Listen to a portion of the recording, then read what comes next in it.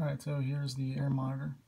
This is the particulate matter sensor. It's made by Honeywell. It's brand new. It just came out like last year, and no one's been really getting it to work until now. That is, I finally got mine to work. I fixed the code and figured out what was going on, and I also figured out how to rewire it. So, yeah. Yeah, I'll show you how it works. So I've got a candle lit, and right now I have about this much particulate matter in the air. See the 10 and 11. PM2.5 is the size of the air particulate, and 10 is the size of the larger air particulate. So those numbers are normal. Normally it runs like 1 or 2 in my room, but I just blew out a candle, so that's why it's like that. Anyways, you're ready. Watch this. Yeah, alright, I'm gonna blow out the candles. The sensor's right there.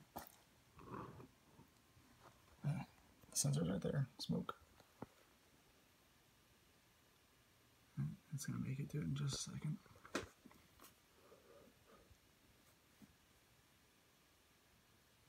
See, it's detecting it. I got it working. My idea worked. If I try to clear the smoke, it'll actually go down. See? Use my hand to do it.